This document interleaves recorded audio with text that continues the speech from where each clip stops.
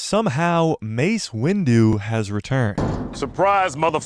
Legendary actor Samuel L. Jackson just confirmed that he believes that Mace Windu is still alive. And not only that, but he is all in on a Mace Windu Disney Plus show. Okay, wait a second, let's rewind all the way back to 2005, because this is what happened to Mace Windu at the end of episode 3, Revenge of the Sith. His arm gets chopped off by Anakin Skywalker, and Palpatine tosses him out the window of one of the highest buildings on Coruscant. Well, first of all, let's take a second to really appreciate the storytelling here by George Lucas. The character with the last name Windu dies by getting thrown out the window.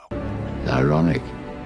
However, after his canon death in 2005, many fans began to wonder, what if Mace Windu could have survived that fall? And for almost 19 years, Lucasfilm and Disney have kept quiet about whether or not Mace Windu survived the fall. And up until this moment, we were led to believe that he is, in fact, dead. But everything changes today. Empire Magazine is doing exclusive interviews with the cast and crew of the prequel trilogy to celebrate the 25th anniversary of the prequels. And now, for the first time ever, there's actually hope for the return of the purple lightsaber-wielding Jedi, Mace Windu, as Samuel L. Jackson sat down for this interview that revealed that he believes that Mace Windu is still alive.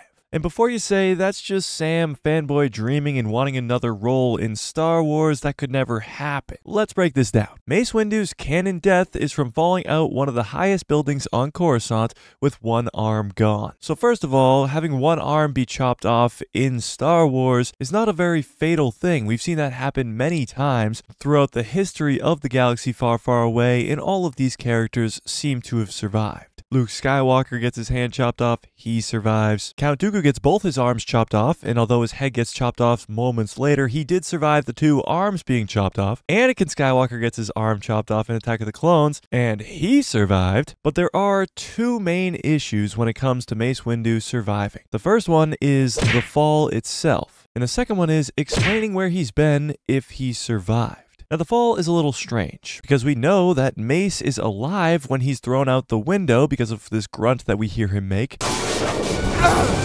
And a lot of characters throughout Star Wars have survived falls from such a height. Luke Skywalker in The Empire Strikes Back. Darth Maul, even after getting cut in half, he still survives a very far fall. Anakin Skywalker in Episode 2 when he says, If you'll excuse me. And even Ahsoka Tano on Mandalore. And in the case of Mace, he's on Coruscant, where there's millions, if not billions, of shuttles or ships flying around the planet. And in a very similar way as Ahsoka Tano gets to the surface of Mandalore during the Siege of Mandalore, Mace might be able to jump from ship to ship to ship on his way down to the surface. Personally, I think Mace Windu could survive this fall, but the second issue is what I have a problem with. If Mace did survive, where has he been? After trying to single-handedly kill Palpatine in Revenge of the Sith and losing his arm to Anakin after not trusting Anakin for the whole prequel trilogy, if Mace survived, wouldn't his mission be for the rest of his life to stop Palpatine and Anakin from ruling over the entire galaxy? And if that is what's going on here,